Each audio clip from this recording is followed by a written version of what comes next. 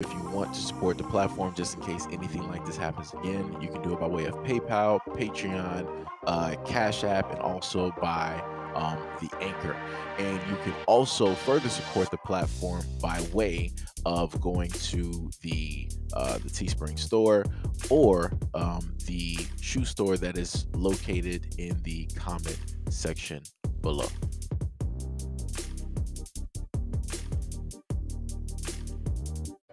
A teacher has been sending pictures of her private parts to school kids. Natalie Black, age 27, reportedly sent simulation videos, and she also asked her students to perform oral things. In a video sent by Black to her students, she is seen performing a simulated act on an alcoholic bottle while dancing without clothes from the waist down. Black is a teacher at Hillside Arts and Letter Academy in Queens Borough of New York. Her first such incident came to light when she sent dozens of racy snaps in lingerie or nude to a minor student in 2021. Black's abuse is detailed among a batch of disturbingly new released reports from a special commissioner of investigation for city schools that documents multiple incidences of shocking sexually charged behavior by female teachers and teaching assistants. Currently, Black is not facing any charges, but a student from Hillside has been interviewed by the NYPD. In Black's investigation, the 17-year-old pupil was interviewed by NYPD officers, but she did not face charges. Students underline that the school community was never told of the probe into her actions. They also told that Black had refused to cooperate with investigators of SEI. Black was removed from New York City Department of Education Services while the probe was ongoing and recommended that she should be taken off of the workforce permanently in her total unfitness to be a teacher. However, the Department of Education is not taking any response regarding the employment of status of Black. On her LinkedIn profile, the woman still claims that she works for the Department of Education. So before I start seeing comments on here talking about, is she FBA? Is she FBA? We need to figure out her lineage. Does it matter? Because I've covered American teachers. I've covered teachers from all over. Just say that in the comment section, you don't care about kids.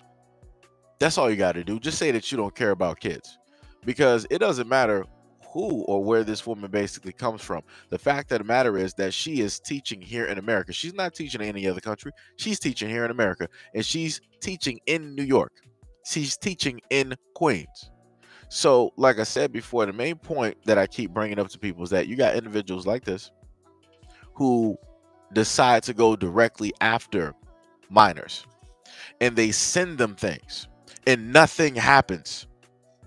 Explain to me how it is that on her LinkedIn she can still even state that she still works there. How is it that the school system has not fired her, or has not at least insinuated that they are in the process of doing so, that her services are no longer needed?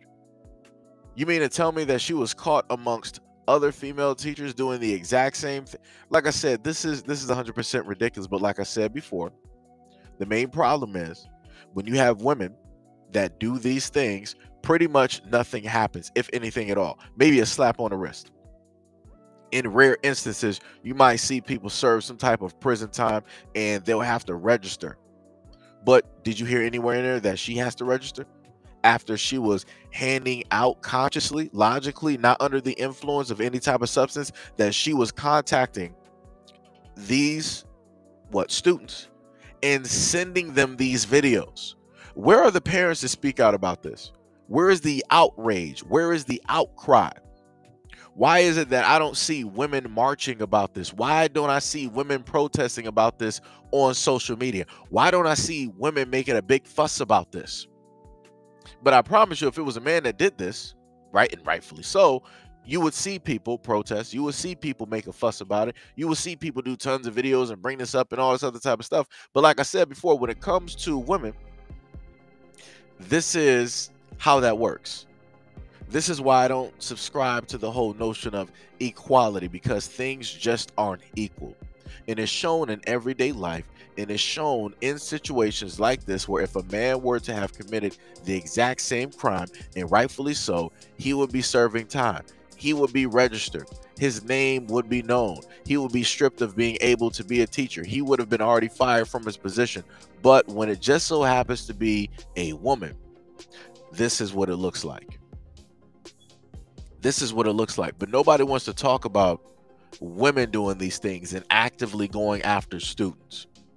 Like I said before, back during the day, who did you have? Mary Kate Letourneau, if I'm correct. That should have been one of the main ones, right? But it's like people forgot about that, and people are just, well, look at what the men do. Look what the men do. Look what the men do. Look what the men do. Look what the men...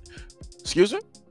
So you mean to tell me that it's more important? Don't focus on it equally, but it's just more so important to focus on the negative things that men are doing, and not focus at the same time on the negative things that women are doing in the exact same position that can lead to issues when it deals with the teens, when it deals with the students, right, that they have guardianship over for 8 hours, where parents in the community has handed over their trust to these other adults to do the best things possible for these kids. And all these teachers are doing are things for their own selfish gains.